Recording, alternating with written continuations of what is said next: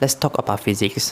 When I was in Form 4 and Form 5, I did not prepare much for my physics exam up until 2 or 3 days before the paper starts. Even though I always do a last minute revision for this particular subject, but yet I still managed to get a pretty good grades based on my school standard. I'm not trying to show off here because, as you can see, I still struggle with other science subjects by that time, such as chemistry and biology. But what I can say is that physics has always been an easier subject for me to study compared to other science subjects, and I'm here to share exactly how I did it, or maybe make physics your favorite subject. Tip number 1. Do not memorize any physics formula before understanding it.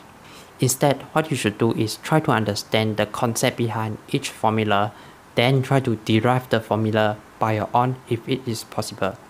I find that this kind of learning actually makes your brain to retain the information for a much longer time compared to if you just memorizing the formula by heart. I know that a lot of people likes to memorize equation, but for me personally, I do not like to do so because there are just too many equations for me to memorize.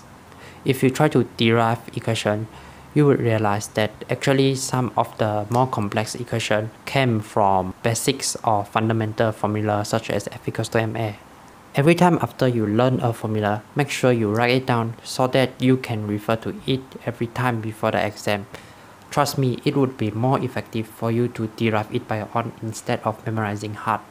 Tip number 2 is to always use your imagination when you are learning a new topic. Using your imagination will also help you to memorize the formula easily.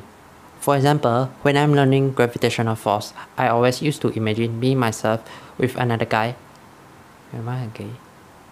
When I'm learning gravitational force, I always used to imagine me myself with another person are being sent to a space, and there is nothing else in the space except two of us. What would happen next is that we two will attract each other because we two are body with mass, and based on this gravitational force formula, two body with mass will attract each other, and that's how I use my imagination to help me better memorize the formula or to understand certain physics topic.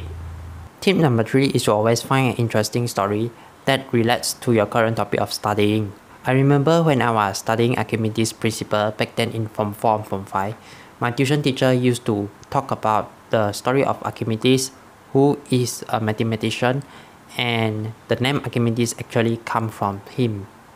And because of that story, I am still able to recall back what is Archimedes' principle after almost 4 years of graduating from secondary school.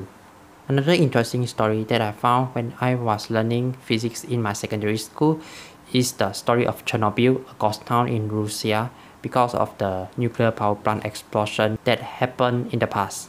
It is interesting to know about how the incident happened, and from that you get to know about the internal structure and the safety that are available in a typical nuclear power plant. And these are the tips and methods that I use and contributed to my grade A+ in SPM physics.